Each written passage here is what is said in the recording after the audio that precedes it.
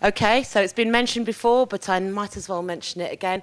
It is indeed over 60 bands, 31 nights, and just one venue, Camden Roundhouse. It is, of course, the iTunes Festival. And I'm joined now by a band whose career I followed very avidly. Their debut album sold 1 million. They sold out 4 nights at the Shepherd's Bush Empire, and they still find time for charity work. A lot of work for charity. Yeah. A lot of work for charity. It's Scouting for Girls, everyone. So talk us through a little bit about how your year has been so far, because you got your second album out. Yeah, and stuff. it's been a crazy year for us, hasn't it? We, the album, I'm not even sure where we are. We had a #1 single, This Is My Love Song. Just tossing that out there, you know. No, that's one I always the album remember. came out in April. Yes. Yeah. Everybody Wants to Be on TV, which has done really well. Got a new single out at the moment, Famous. We did a big UK and Ireland tour. No, that was a couple of months ago. A couple of months ago, yeah. Where we We are. did a German tour, been in and out of Europe. Yeah, there we go. So we've been busy. So you've certainly been gigging an awful lot from small beginnings in a room over a pub in Harrow. Yeah. And now at the Roundhouse tonight. Yeah. It's being recorded live, Yeah. and you can catch it online. But it's also going out as a live EP. Now, when you're going to go out to do a big gig, does it put extra pressure on you knowing that it's going to get recorded as well?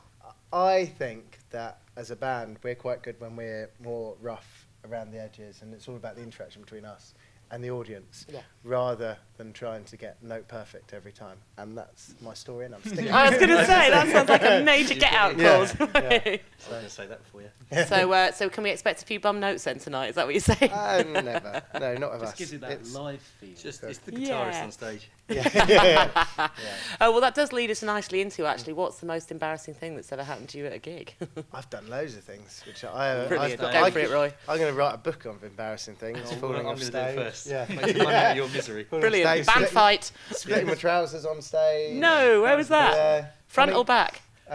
Pretty much all the way from the knee up to the groin. Crikey, man, what were you doing? It's like the Hulk, he got angry. What else have we done? We've gone on stage before, and the only thing Didn't that have your worked was trousers the on. drums. Remember that one? Yeah. That was I've his. fallen through the stage. Yeah. How have you managed that? What?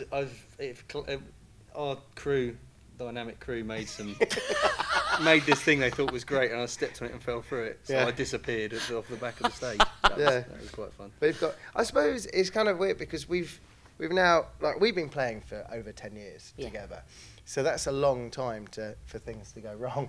And so, We've been pretty lucky. We are generally we hold it all together, and I think sometimes when certain things go wrong, it makes for a more memorable evening. I This think is you building your caveats again. No, I'm just saying. I think sometimes when you feel closer to a band when you see their humanity, and all their faults, and I think that sometimes, it sometimes works for us. We've I got think nothing else. you've got nothing else. 2 books in you, in fact. Yeah. Embarrassing things that happen in gigs and great excuses for them straight after it. Before we finish up, we were sort of discussing before who's been performing over the course of the month of July here at the iTunes Festival. Were there any there that A, you would have liked to have gone and seen, and secondly, that you would have maybe liked to have collaborated with or have join you on stage in a Kanye, Mr. Hudson way?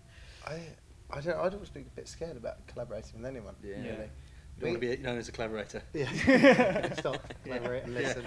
There are loads of bands I would love to have seen. And I've been listening to them on the iTunes podcast and the EPs like Paloma Faith. That was a really good one. Yeah. Mumford and Sons. Yeah. I'd love to have seen that. Biffy Clyro, I think, is in 2 days. We're all very excited about that. Yeah. N-Dubs. I love a bit of N-Dubs. Really? Yeah, That surprises N-Dubs, me. Yeah, but it's Did just not good have pop music, though. It is good pop music. Yeah. We give that. So basically, anything that's good pop music. Pretty much every single one I would have been, even Foreigner. I'd love to have seen that. Foreigner in Europe. Yeah. We were so impressed by Foreigner and Europe. Europe, though, you were just waiting, weren't you? Come on. Play Countdown, it, come play on. Well, do raise a glass to us all tonight Yeah, before you no, go on stage. will do. We'll be the ones at Should that be a way. good one. Go on. At the Enjoy back. yourselves. At the back. Better acoustics. Okay, yeah. Whatever. See that? I learnt an excuse Yeah, during this that's interview. brilliant. I like that. Yeah. Thanks very much, Scouting for Girls. Thank you.